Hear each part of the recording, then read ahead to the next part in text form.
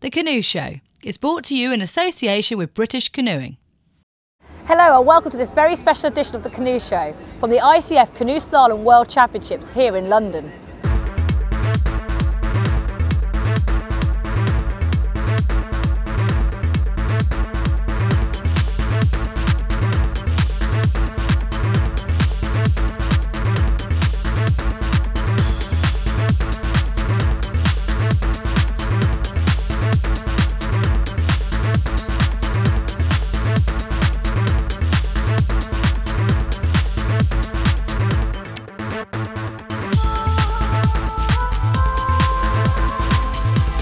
We've got lots of race action, but that's only half of it, because we're celebrating 150 years since canoeing as we know it was born in the UK.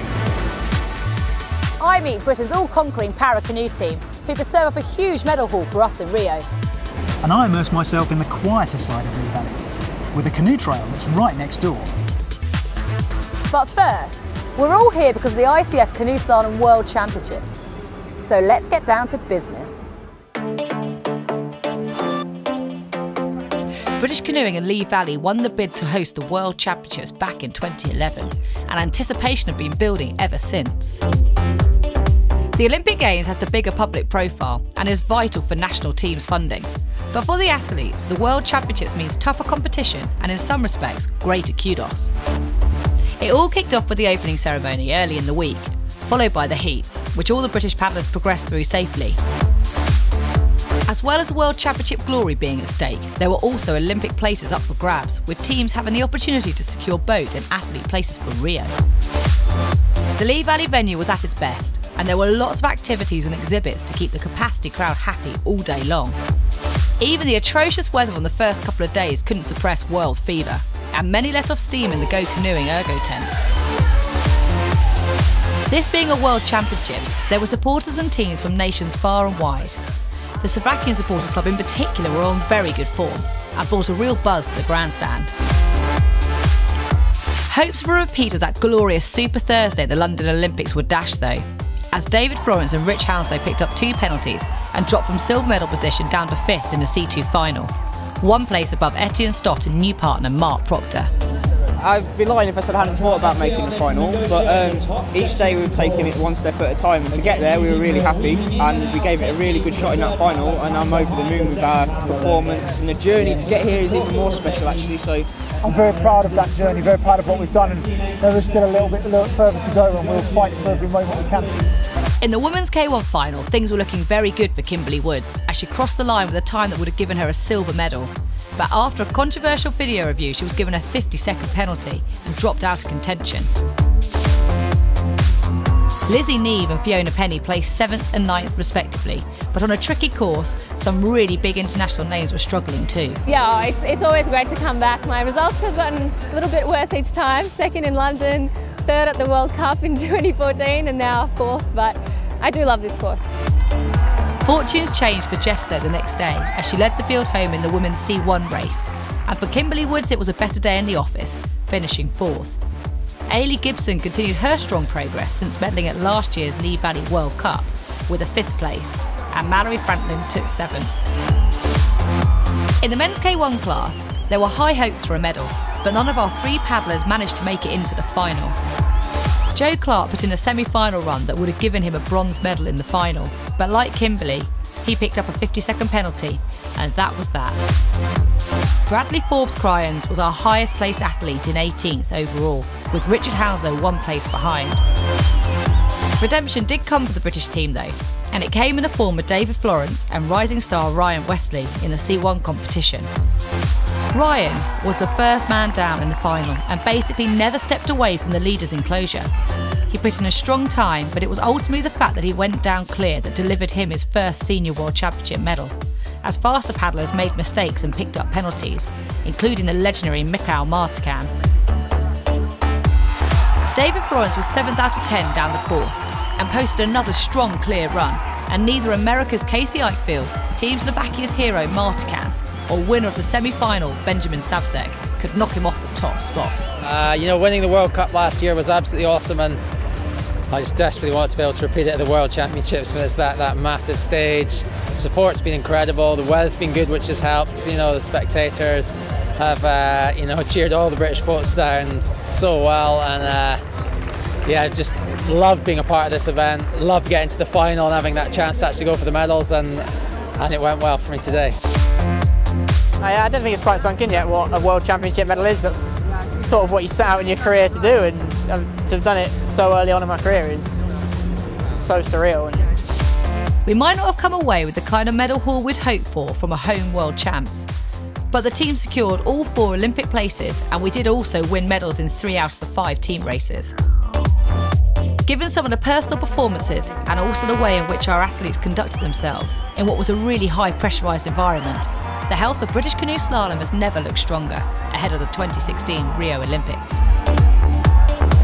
One of the best features at the Canoe Slalom World Championships for me is the MacGregor exhibit, celebrating 150 years since the great man made his epic 1,000-mile journey in his Rob Roy canoe. Widely credited with giving birth to modern canoeing, it seems strange that John MacGregor isn't more widely known. This was something the exhibition at Lee Valley sought to put right, with a celebration of MacGregor's 150-year influence on the sport, and some key milestones in British canoeing history. One of MacGregor's actual Rob Roy canoes that he had built for his legendary expeditions was the centrepiece, along with a number of other historic wooden craft. 2 weeks before the Worlds, there had been a gathering of wooden canoes and kayaks at the British Club Championships in Nottingham to celebrate the anniversary, and Piranha Kayaks founder Graham McKerriff, himself an avid boat collector, paddled one of only a few remaining original Rob Roys in the parade. And despite the boat's age, she still cut a fine line through the water. Photographer Anthony Edmonds and I were lucky enough to be given access to MacGregor's original expedition diaries, and they were simply fascinating. So he's finding out the problems of getting a canoe, isn't he, down the river? All the problems, portaging, all the issues that nobody's had before. Look at that, it's fantastic. Back at Lee Valley, the exhibition was attracting a lot of attention, with everyone captivated by the boats and MacGregor's own story. As well as the historic wooden craft, there was a Cockleshell Heroes display, with a massive Operation Frankton memorabilia.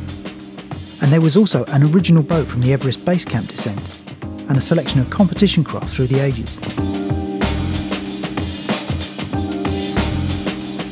It's easy to overstate the significance of some sporting exhibitions, but in the case of this MacGregor display, it's fair to say that canoeing's history really was fully laid out for all to see.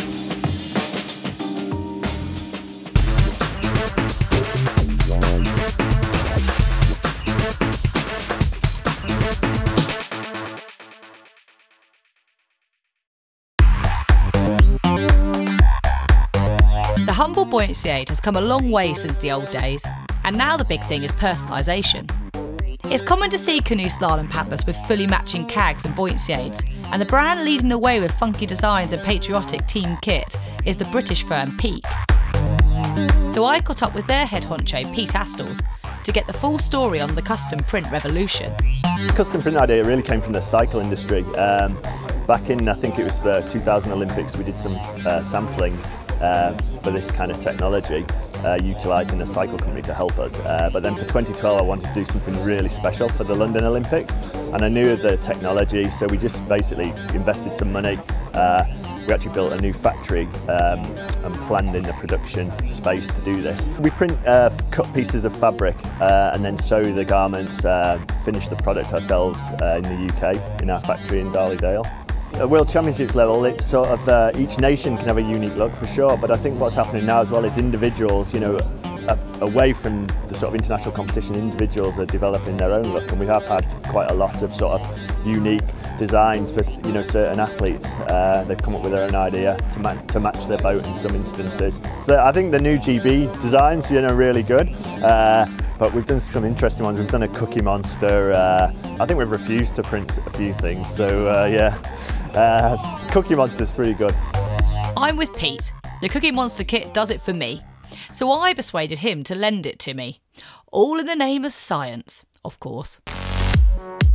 Well, I fancied a run down the World Championship course, so I suppose you could call that an experiment.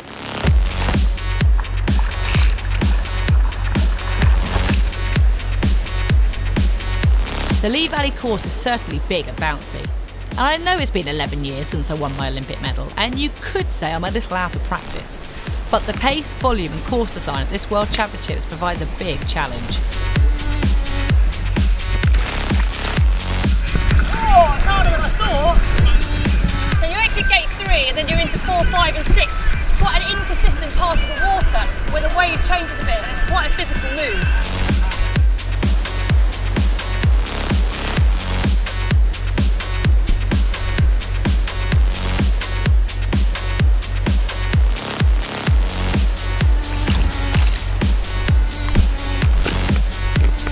There were a number of key moves where the athletes needed to combine technical finesse and strength to ensure they didn't give anything away. What a move! Upstream gate 11, cross that big stopper into upstream gate 12, then back across the downstream.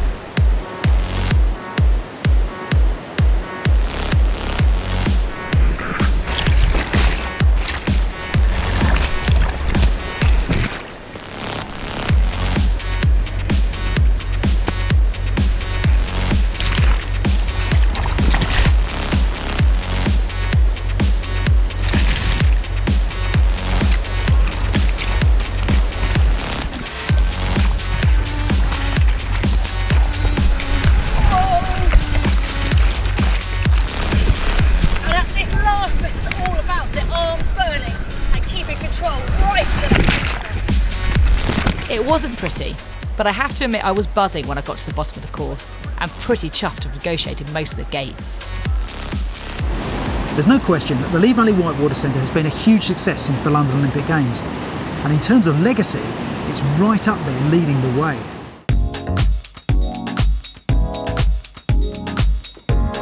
Well, I think we've always had a really integrated approach, and what we've tried to do is create a world-class facility but without the elitism. You will have the British team training here every day, twice a day, and you can come and see that, but you will have people coming for the very first time to jump on a paddleboard or a kayak on the lake for a very small fee and just enjoy paddle sport for the first time. And getting that whole mix means that on a Saturday afternoon you could have the gold and silver medalists doing their training slot, swiftly followed by a stag group or a birthday party enjoying the rapids with all their friends and family watching.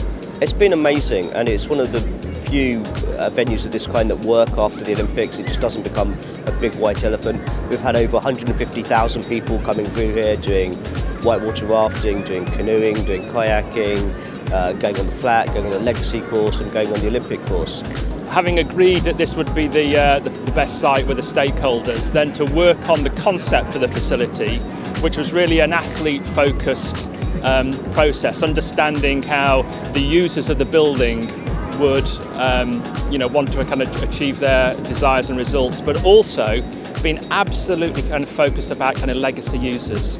I think it's worked out really, really well. It's a great place. One of our big pushes for next season is going to make sure that the British Open Championship for slalom actually becomes a British Open for all of the disciplines. We can take water polo out on the lake, which is great. We've had the wild water races down on the legacy course. We've had rafting competitions on the legacy and on the main course. Freestyle is really popular here, and one of the reconfiguration points that we're going to try and make is get a really good feature for those guys to practice, train on, take out to their World Championships, but also really enjoy at a national level. So yeah, our key aim is to really cover all the disciplines and just give people a taste of four. They may not enjoy one discipline, or they may think they are targeted towards one discipline, but actually there's so many different forms of canoeing they could try, and here's a great place to try them.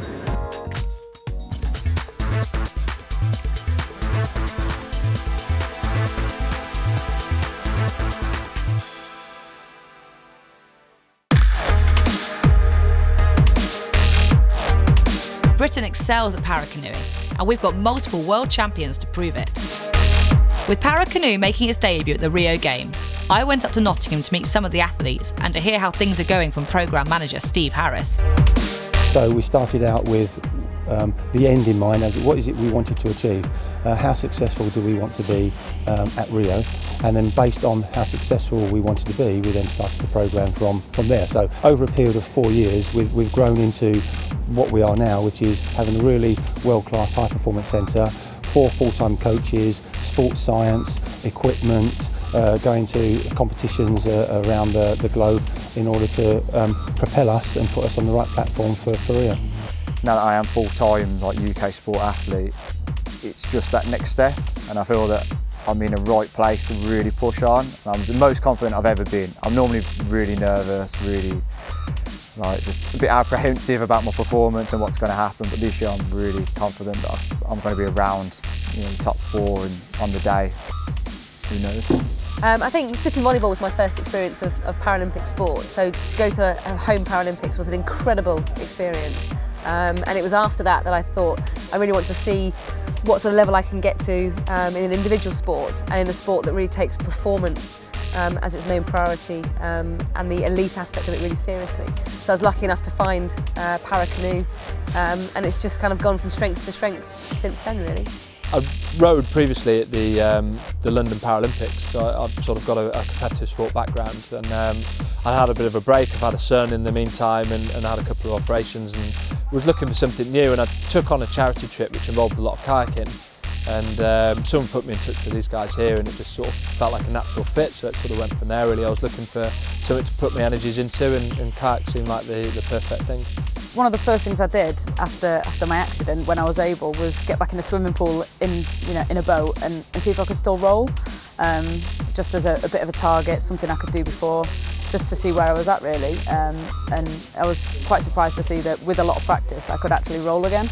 And it's just getting back to normality, isn't it? You don't really want any sort of injury to affect you as much as it does. You don't want it to change your life. You want to go back to normality and how you were before. So anything you can come back to that you did before and do as well as, or even better than you did before, it's kind of reassuring and makes you forget about the injury and realise that it's not that different. Looking forward to Rio, we are going to be competing, and the rest of our team are going to be competing for the first ever Paracanoe medals in history. What an event. I believe with the structures we've got in place, with the athletes that we have on our programme, we're going to go to Rio, and I'm not going to say that we're going to win lots of medals, but I believe we're going to do very well. Ever wondered how many people could fit in a Canadian canoe? No? Well, we did. It might seem like an odd quest, but these things matter to us at the Canoe Show. So, we set about recruiting guinea pigs to help us, and thankfully there were plenty of enthusiastic Go Canoeing staff on hand at the event, and they didn't take much persuading to mess about on the lake.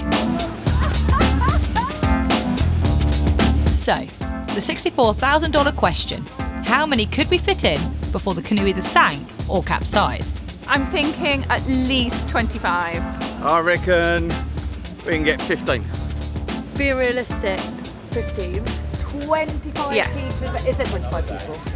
Not currently, no. There's maybe about 6. So here we go. How many people can we get in the canoe? They're starting with the largest.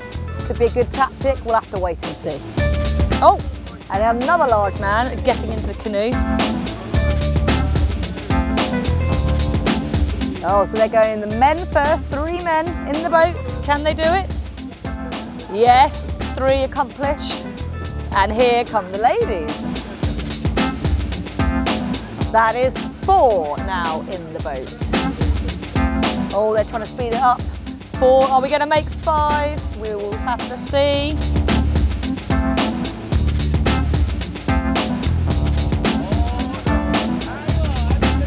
Number 6 is going right at the front of the boat.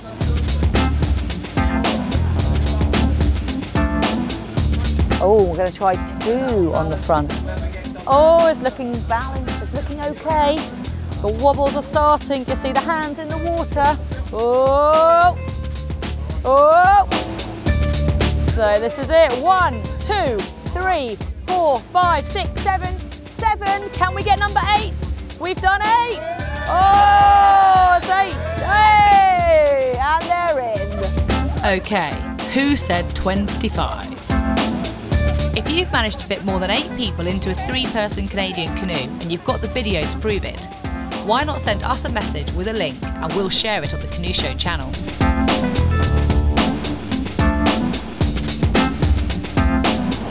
No event like this would be complete without a VIP guest or 2. and normally they wouldn't go anywhere near the water. But casualty actress Chelsea Healy had other plans. Chelsea was visiting the Whitewater Centre before the Worlds to promote the event and agreed to take a run down the Olympic course for the media. She looked quite at ease out on the lake, and I did wonder if she knew what she was letting herself in for. But then she had previously paddled down the Zambezi as part of a star-studded comic relief challenge. Keep going forwards and stop. We fitted some GoPros to the raft and the instructor to capture the whole thing, then retired to a safe distance to watch destiny take its course.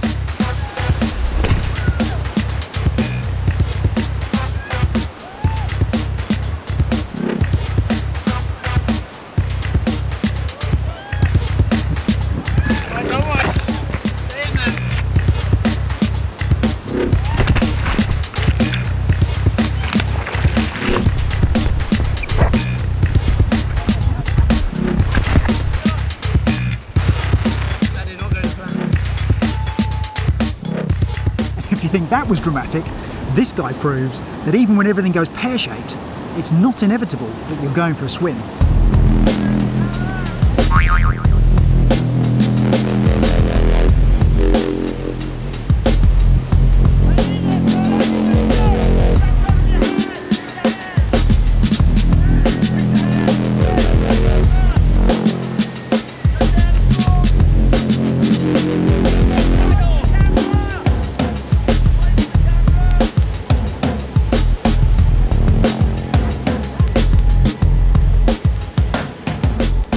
This peril's stressing me out. I need somewhere to relax.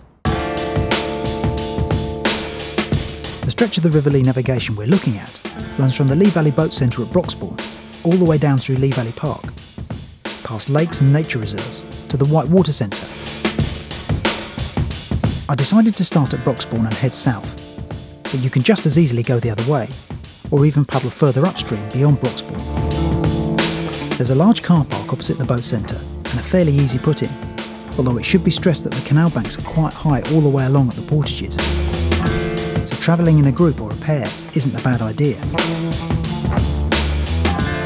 There are quite a few interesting features to encounter along the canal, from bridges to weirs and old wartime defences.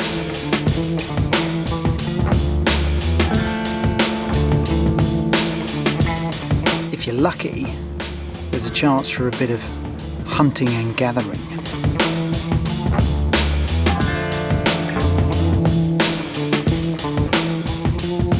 Right, that's enough of that. Back to work. The canal is quite a vibrant place and popular with all sorts of towpath users, from runners to cyclists and walkers. Almost the whole length of this stretch of the canal has lakes and parks surrounding the route, so you're never far away from a nice place to stop for a break. Just north of the Lee Valley YHA, I stumbled across this orchid enclosure next to Cheshunt Lock completely by chance. Despite it being quite late in the year, there were still a couple of solitary orchids giving it their best. And I can imagine that in May or June, this place would be a must-see stop-off along the route. South of Cheshunt Lock, you get into the Olympic zone, tracking the entrance route for the canoe slalom at the London Games. And then, within a few metres of the canal, is the Whitewater Centre itself. When you step into this part of the Lee Valley Country Park, you can really see why they call the area London's Green Artery. The River Lee itself, although not open for canoeing, is a fine piece of water. And all the parks and lakes really do make this spot a little oasis of calm in one of the busiest corners of the M25. Well, that's it for a fantastic Canoe Slalom World Championships here at Lee Valley. The racing's been superb, but it's canoeing itself that's the real winner. We'll see you again soon. Goodbye. Goodbye.